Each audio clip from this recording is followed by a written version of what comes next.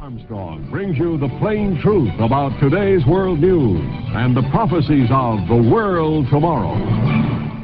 And greetings, friends. This is Herbert W. Armstrong with the good news of the world tomorrow. In going through the New Testament to see why it is that we have believed that the Bible says exactly the opposite of what it does say, and why it is that we today are practicing customs that are the very antithesis of the things that Jesus did. And he said that we should do as he did, and Peter said we should follow his steps. He set us an example. Why is it that we are believing things today that were never believed by Christ, never taught by Christ, never taught or believed by the church as it started out in its purity, under the inspiration of the Holy Spirit and the guidance of the apostles who were under the direct direction of Jesus Christ, the head of the church? So now here we are blowing the dust off our Bibles, getting back to see through Matthew, Mark, Luke, and John what Jesus did teach. And he did not teach what most of us have been taught since little children to believe he taught. He didn't teach what we believe, but exactly the contrary. Listen to this. Now we're up in the 5th chapter of John, John 5, and now in verse 26. Look how strange this is, how different this is from what you have probably believed.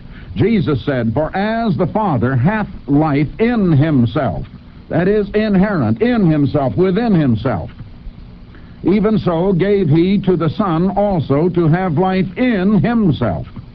And he gave him authority to execute judgment, because he is the Son of Man." He's the Son of God and also the Son of Man. "Marvel not at this, for the hour cometh." Now notice, the hour is coming, "in which all that are in the tombs or in their graves shall hear his voice and come forth." Now where are they? Not up in heaven, in their graves, in their tombs, buried. "They shall hear his voice and come forth, they that have done good unto the resurrection of life, they that have done ill or evil unto the resurrection of judgment."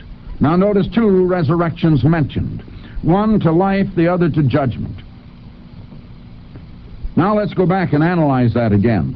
Jesus did not speak as if there were anyone up in heaven hearing his voice now. In fact, he said in another place that no man hath ascended up to heaven, but he that came down from heaven, even the Son of Man, who was he himself, the Son of God. He had been with the Father from eternity. You read that in the very first chapter of John, that he was the Logos, that is, the Word. The Greek word was Logos, and remember the New Testament was written originally in the Greek language, and there the word in the Greek language is Logos. Well, it means word, exactly as they've translated it into the English language. It means the spokesman, the one who does the speaking, who delivers the word. And Jesus is the mouthpiece, the spokesman, the Word of God. And it says there that he was with God in the beginning, and that he was God and is God, and that all things were made by him, and without him was not anything made that was made. And this Word, this Logos, was made flesh and dwelt among us, and we beheld his glory as of the only begotten of the Father, full of grace and truth. So there we find that that is Jesus. He had been with the Father from eternity. Now, in a program which you perhaps should have heard a week or two ago, I was looking into the scientific proof of the very existence of God. Now, the next thing we looked into was whether God is life and has life. Where did life come from? How do things become alive? How do they get life? And we found that science proves that life can not come from the not living. Life can come only from life. Life can only be imparted by life. Life cannot be imparted by death. Now I want you to get that. And we proved that God is the fountain source of life. That God is the one from whom all life has come. Now notice this, that Jesus says here, as the Father has life, L-I-F-E, life, in himself. God is life and has life inherent in himself.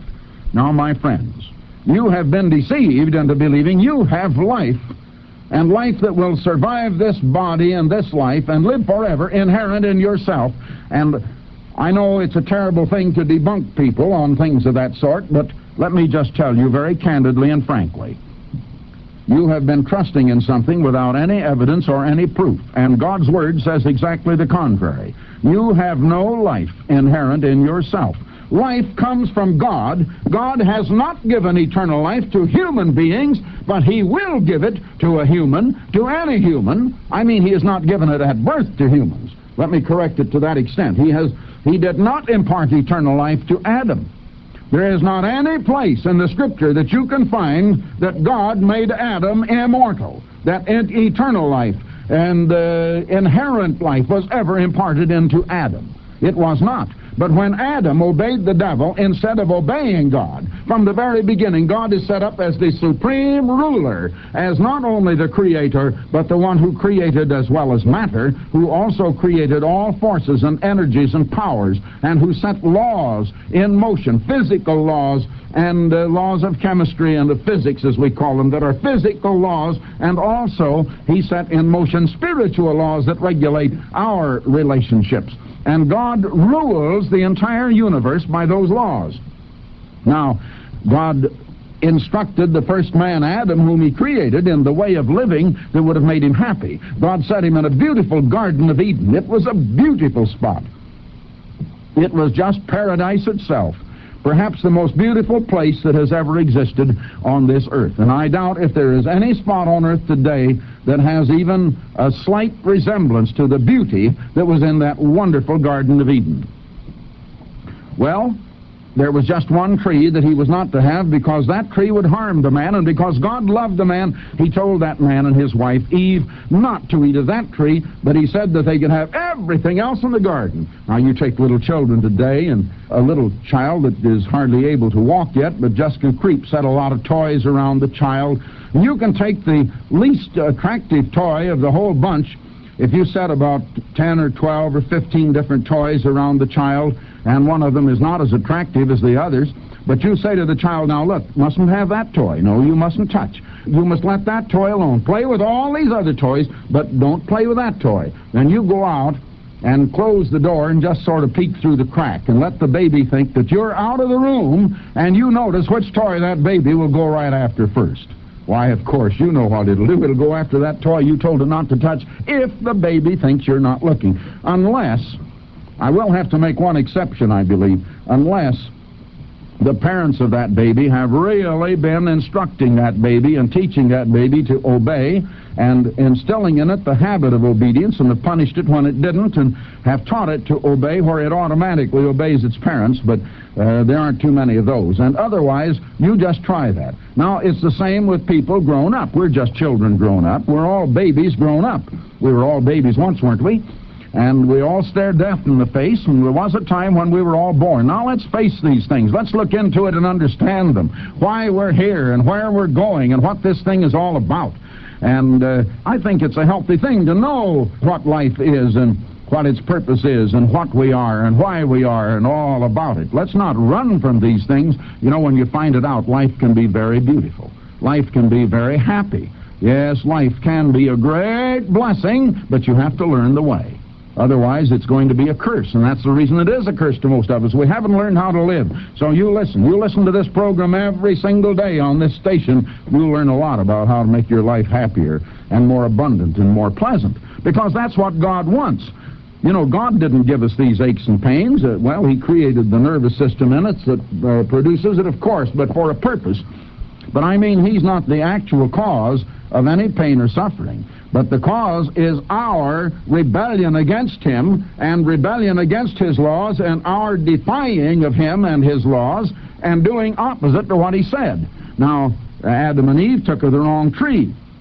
They rebelled. And right there in the very beginning, you find God pictured as the ruler giving His laws and His admonition to the man out of love and showing him that he could have had of the tree that was eternal life. Now, there was eternal life available in that garden, and it was in this tree of life, L-I-F-E. But Adam and Eve never took any of that tree. They did not gain eternal life. They did not possess eternal life. God did not put eternal life in them at creation, and I defy you, anyone listening, to show me any scripture that says that God did, and I will certainly read it to this nationwide audience anytime anybody can show me that scripture that says that God put eternal life within Adam. He did not, and there is no scripture that says he did, but eternal life was available in the garden. Now you show me, will you, where Adam ever took of that tree? He just didn't. He took of the other one, the tree of death. God said, in the day thou eatest thereof, thou shalt surely die. The devil came along and said, oh, now, God knows better than that. Now listen, God's lying to you. You can't rely on God. You can't believe him. You haven't seen God, and you can't believe him. He's trying to deceive you. You believe me. Now, I'm your friend. Why, just look. You can see that tree is good for food. Isn't it very pleasant? Isn't it beautiful? Yes, the woman looked at it. He was deceiving her, and she saw it was pleasant to the eyes and desired to make one wise. And the devil says, now look, you'll be just like God yourself. You won't surely die. Well, you're an immortal soul. You've already got eternal life in you. Why do you let God kid you like that by telling you that you don't have it and that you're going to die? God said, you shall surely die. You are mortal. Thou art dust. Dust thou art, and unto dust shalt thou return. That's what God said.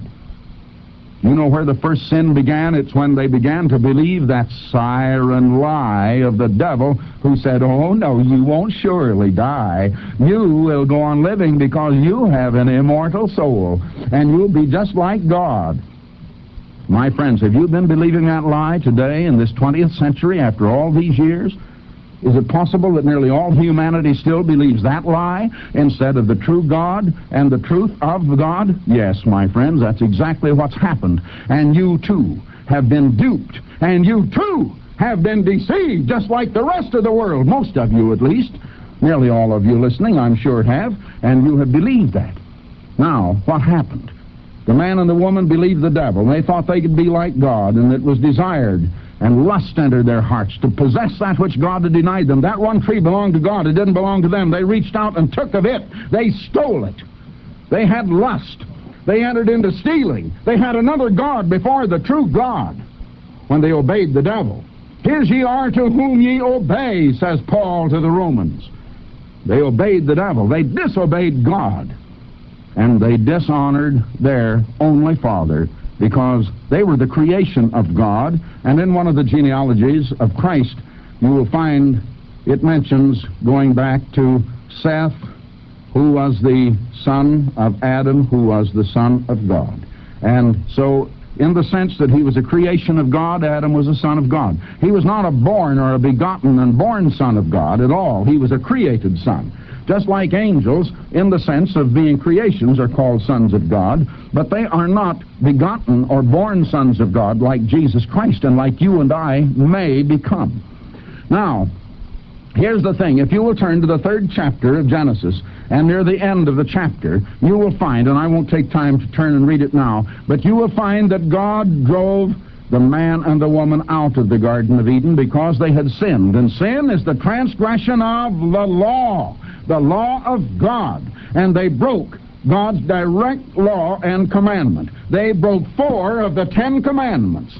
They let lust enter into their heart and greed. Then they stole that fruit. They dishonored their father. They had another God before the true God. They broke 4 of the 10 commandments. That was sin. They were driven out of the Garden of Eden, my friends, and God set angels with flaming swords pointing in every way, lest, now get this, lest they go back into the Garden of Eden and take of the tree of life and eat of it and live forever.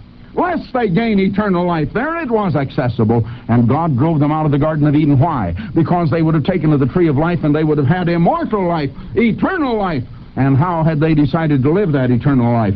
They had chosen to live a life in rebellion against God. Now, God set His law in motion to make man happy. God set His law there to give us peace to give us abundance and prosperity, to make us happy, to make our lives full and interesting until there is not a dull moment, but we live fully, abundantly, happily, joyfully. God wants us to be merry and happy.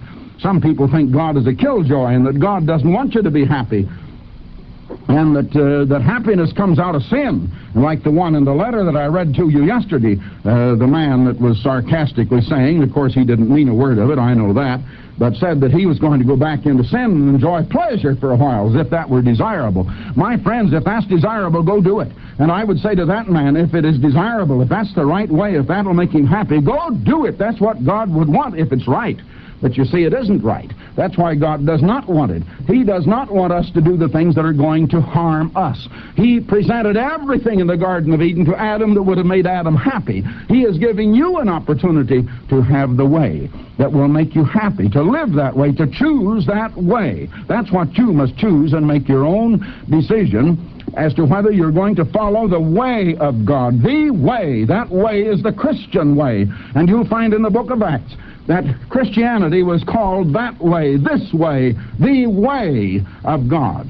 It was called that so many, many times. There's 5 or 6 places in just one double page in your New Testament, in your Bible, that they spoke of this way. It is called a way of life. Christianity, the original brand, the faith once delivered to the saints. And I'll tell you, my friends, it makes sense. It really does. It's the way of happiness and of joy.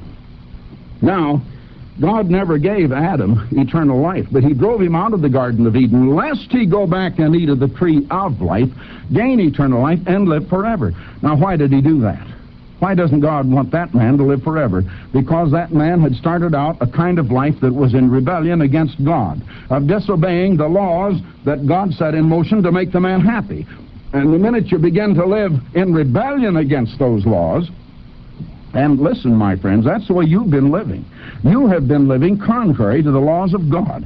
You have been living according to the customs of men, according to the ways of this civilization, this society, and this whole civilization and society has been built by pagan minds using human reason contrary to the laws of God and in defiance of God and of his laws, just the way Adam started living, and under the sway and the influence of an invisible devil. Now, nobody has at any time seen God, his form or shape. We're going to come to that here pretty soon.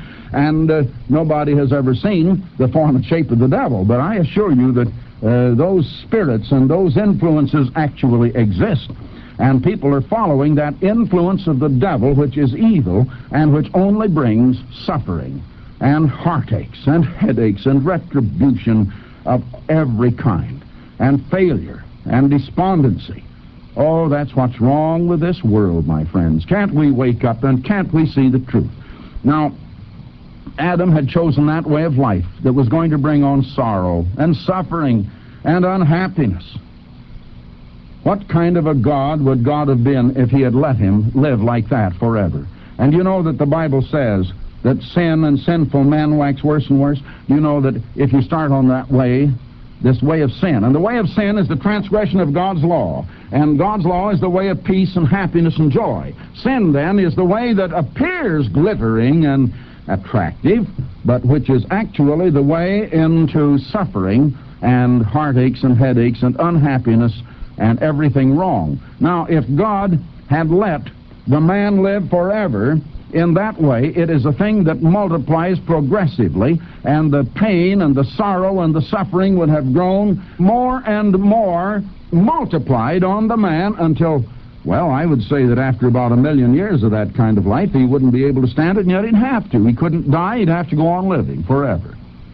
Now, could a loving God inflict that kind of penalty on anyone? He didn't. God drove him out lest he gain eternal life. And you'll read that all the days that Adam lived were, what was it, 930, wasn't it? And then he died. And anyway, the exact days of Adam's life are numbered and are given to you back there in Genesis, the 5th chapter, I believe it is. But notice God does have life, and that life is a gift that he will give us, but you don't have it, my friends, unless you get it as God's gift. Now get this. Jesus said, as the Father hath life, L-I-F-E, in himself. Yes, life has to come from someplace, and life came from God. God created matter. He created all life and all active powers and forces and energies, and that life comes from God. He has life inherent in himself. God is the great life giver. Now, from there, let's go on. Even so, gave he to the Son, that's Jesus Christ, also to have life in himself. Jesus Christ then had eternal, immortal life inherent in himself, just like the Father. Now, let's just stop there a moment, hold that, and over in 1 John, the 5th chapter, and again I'm going to quote this from memory, but it's 1 John 5, and I believe it's about verses 14 and 15, but I'm not sure. It says this, that this is the record, that God hath given to us eternal life, and this life is in his Son. And whosoever has the Son of God has life, and whosoever has not the Son of God has not life. Now there it says in plain language, if you have not the Son of God, you have no life in you or abiding in you. There again, in 1 John, you read again that the man that just hates his brother is a murderer, and we know that no murderer has eternal life abiding in him. Now that's a man that just hates his neighbor or his brother. He does not have eternal life abiding in him. If there is any immortal soul in him, if there is anything that will live forever in him, he would have eternal life, and that Scripture given by inspiration of God is then lying and deceiving you. Now, which is the lie? What you've heard, what you've been taught by men, and never in your Bible, or is the Bible lying and is God lying? Which? Again, you've been taught the very thing that the first man, Adam, got from the devil, and men have been believing it ever since. But God doesn't teach you that. Now here, Jesus shows that life comes from the Father. The Father gave it to the Son, Jesus, and that is the human-born Son, who was resurrected immortal. He had had eternal life before he was changed into mortal human flesh for the purpose of death, but now the Father gave him, that is Son of Man as well as Son of God, to have life in himself because he was filled with the Spirit of God, and that is the life of God. That is eternal life, the Spirit of God, inherent in him. And he gave him, Jesus, authority to execute judgment because he is the Son of Man. You see, he is speaking of Christ there as the Son of Man, having been given eternal life. God didn't give it to him as the original Logos and one with God. He had always had it with God, though he was a different person than the Father. But now he is made man and has been given eternal life. Why? In order that you and I might have eternal life. He became like man in order to pay the penalty of our sins in our stead, in order that he might make possible the wiping out of the penalty that stands between us and God, that we could be reconciled to God, in order that God could give him eternal life inherent in himself as the first among many brethren, that God can give you and me eternal life, and that we can be the begotten sons of God exactly as Jesus was, that we can be born as the sons of God exactly as Jesus was by a resurrection from the dead. As he was glorified and became very God, worthy of the worship of the angels and of man, so may we, my friends, and we shall be glorified together with him. We shall be like him, for we shall see him as he is. Oh, do you grasp it? Can your mind conceive the wonderful good news of the kingdom of God? The kingdom of God is a kingdom you can be born into. God is that kingdom.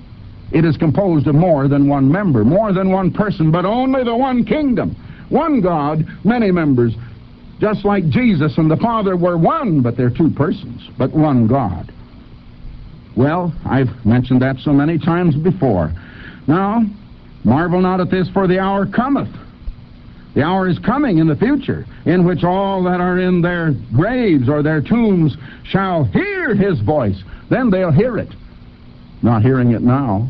Jesus said, no man has ascended up to heaven but he that came down from heaven, even the Son of Man himself, Jesus, who had been with the Father from eternity. Do you know that on that first sermon preached on the day of Pentecost by Peter, when he was inspired and the Holy Spirit had come to inspire him, and he had been 3.5 years with Jesus, being taught by Jesus himself. And that there he quoted from David, and where David had said that Jesus' soul would not be left in hell, and where he said that David is not ascended into the heavens. David is not ascended into the heavens. And yet, my friends, you read in Scriptures of where David is to be resurrected in this resurrection, when he in his grave shall hear the voice of Christ and come forth, and he'll be resurrected into the resurrection of life and will be the king over Israel. Yes, he will. You'll find that, let me see, in the 37th chapter of Ezekiel and in other places in the prophecies. Now, they shall hear his voice and shall come forth. In 1 Thessalonians, the 4th chapter, and about from the 13th on to the 18th verses, you read how the dead in Christ will rise first. Jesus shall descend from heaven with a shout, with the voice of the archangel, with the trump of God, and the dead in Christ, they're not coming down from heaven with him. They will rise out of their graves, and the living in Christ will be changed in a moment, in the twinkling of an eye, and they shall go up with those that are resurrected from their graves to meet Jesus in the air. That word meet implies meeting someone who is coming here, not going on up to heaven with him. The Greek word has that meaning.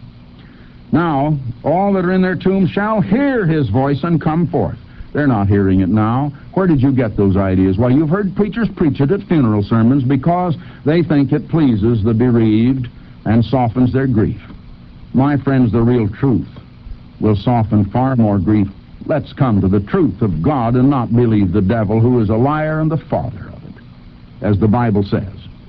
They that have done good will come unto the resurrection of life, and they that have done ill or evil unto the resurrection of judgment. Well, there it is. I didn't get far. I wanted to cover more ground in this broadcast. We'll pick it up there again in next broadcast in this particular series. But now, my friends, for the most important thing in your life. You know, it's a lot later than most of us seem to think. Never before have world conditions been like they are now. World catastrophes are destined to rock this world in the next 15 or 20 years. You're going to live through these times. Yes, world catastrophes are going to shake this world.